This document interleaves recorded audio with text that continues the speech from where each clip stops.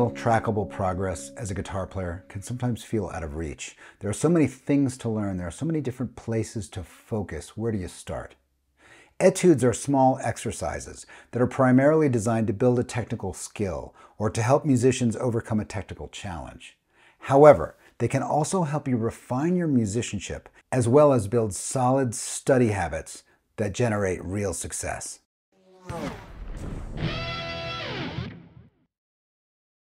Welcome back to the channel. My name's Chris. Today you'll learn about etudes. Now you may have already heard this term, etudes. These are usually small practice pieces designed by professors or teachers to develop a specific technical capability. However, if you're not in music school or taking formal lessons, finding a resource for well-written etudes can be a bit of a challenge. Thankfully, Andy Timmons is on the planet. He just released a beautiful piece called Here Lies the Heart. That's the piece I played at the top. And while it's a gorgeous piece of music, it also represents a beautiful example of an etude. So I'm going to explain what an etude is and then catalog the various values that I think studying etudes bring. Then I'm going to show you how much potential this piece holds as a study. First and foremost, etudes build technical capability. Through repetition and practice, you build muscle memory and technical precision. Secondarily, they allow you the chance to build on your musicality. And what I mean by this is your sensitivity to playing music. Are you expressive? Can you bring the music to life and not just be playing the exercise? Finally, the study of etudes provides real, solid learning cycles because you start with nothing, maybe a technical challenge, and you end with a piece that you can perform. And that cycle from challenge to performance provides you a repeatable process for success. Let's zoom in and I'll show you what I'm talking about. Okay, we're going to look at Here Lies the Heart by Andy Timmons. This is a beautiful piece of music, but it stands as a great example of how an etude works. So I've tabbed the entire piece out. That's on my Patreon page if you want to grab the tabs there for you. But what I'm going to do now is break down the technical motif of the piece, the technique that the entire piece uses throughout to find the real gold in this as an etude. So let me play the first movement for you. It's basically the first 4 phrases.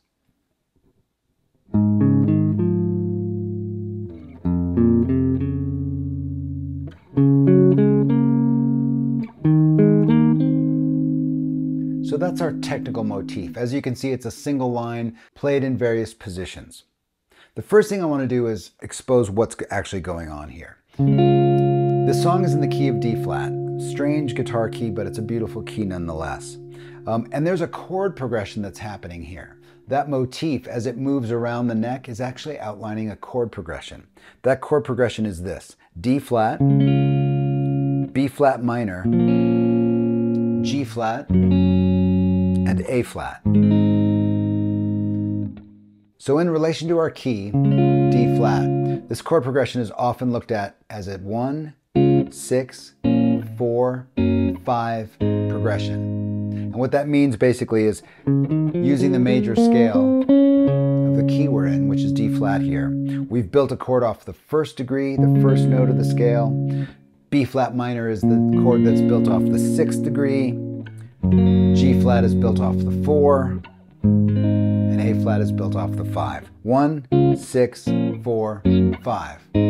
Now you can see in this song, he's not playing chords. We're outlining these chords with this technical motif. So what I want to do now is get into the technical proficiency part of an etude. And this is where the primary strength of the etude comes.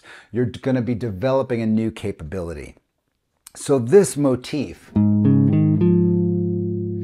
is in relation to our D flat chord. And if you look at this from scale degrees, the notes we're playing are 5, 1, 2, 3. So in other words, if I just play a D flat major scale,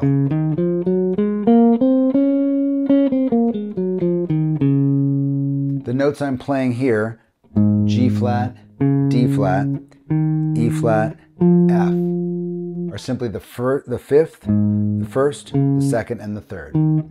So you can see this little phrase as 5, 1, 2, 3. Now the tricky thing here for guitar players is that the first note I'm playing isn't the root, it's the 5. this is the root of the chord I'm outlining.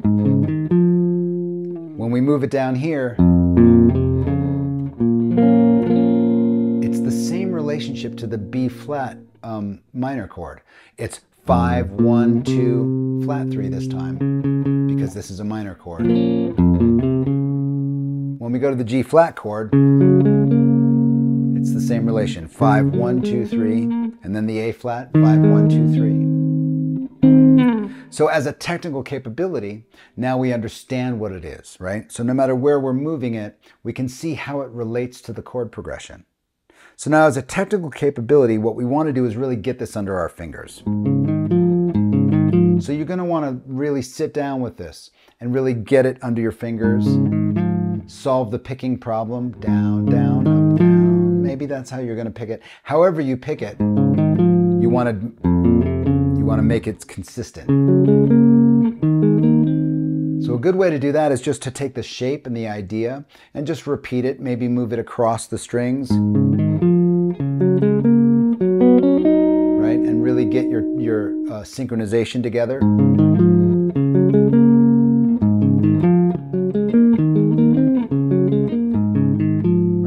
Really work on it so that the technical capability, that technical proficiency is built. Once you build your technical proficiency, you've mastered that technique that the etude is providing. The next thing you want to work on is musicality, because I'm putting this into the context of a piece of music. So now what we want to build is some musicality and some sensitivity.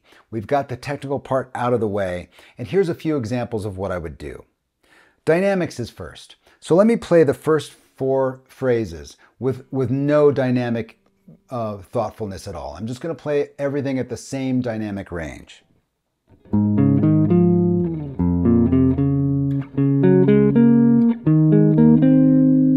Sounds pretty cool because the piece is really cool. The technique is really cool.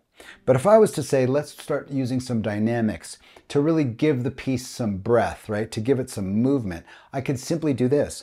Play the first one at normal volume, play the second phrase at a lower volume, return to the third phrase with normal volume, and then on that fourth phrase, play it soft again. So normal, soft, normal, soft. Here's what that sounds like.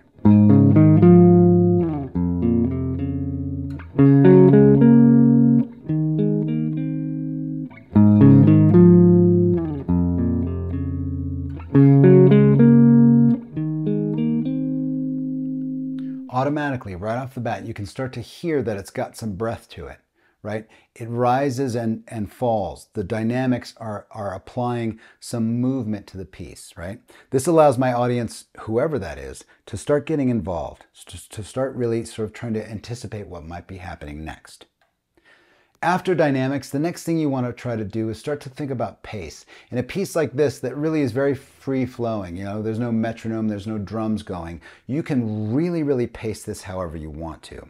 So going with the dynamics and now adding pace in, I can start to move time around and really draw you in by playing things slower or faster. So I'm going to play the dynamics as well as start to move things around in time.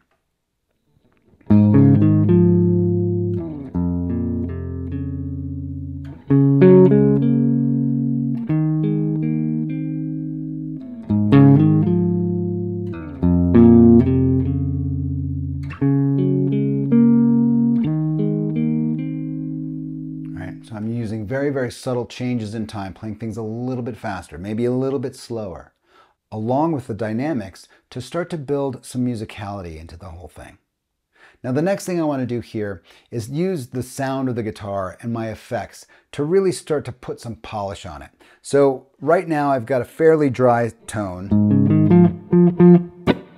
There's a little bit of reverb in there, but it's fairly clean. I'm on the front pickup. Let me show you the effects loop, the effects patch that I used at the top. So listen to the amount of reverb and delay in here.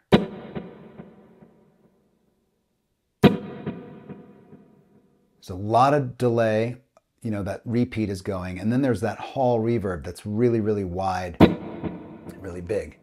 So now listen to the result of dynamics and pacing, and now I'm putting this nice little sort of wash of effects over the top of it. This is getting really close to being performance ready for me.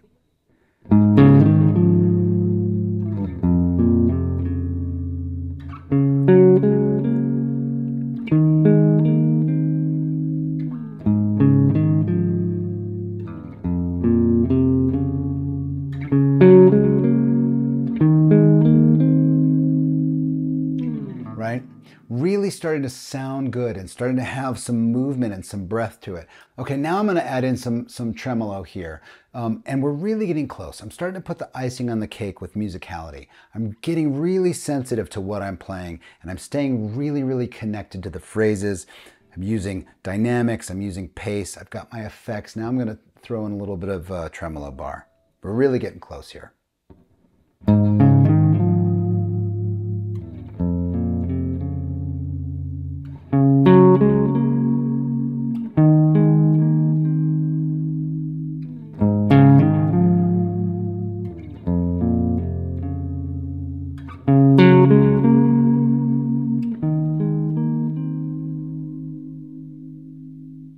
Just using those dynamics, that pacing change, a decent amount of reverb, working on that vibrato. I'm really painting this into a song. I'm really turning it into a piece of music rather than just an exercise.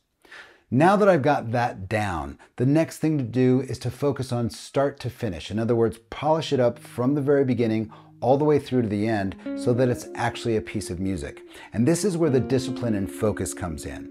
And this allows me as a guitar player, as a musician, to set up a solid study cycle where I begin with nothing but a challenge and takes me all the way to the end, which is I have a piece of music that I can perform. Okay, there you have it, etudes.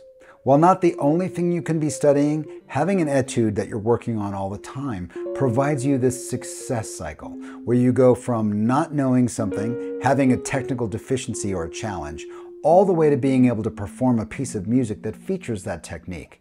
This cycle builds you real musical success over and over again. I hope you've enjoyed this. Tabs for the full piece are on my Patreon page. Head on over there if you want to grab them. I hope you found this inspiring. I hope you found it helpful. Stay curious. I'll see you next time.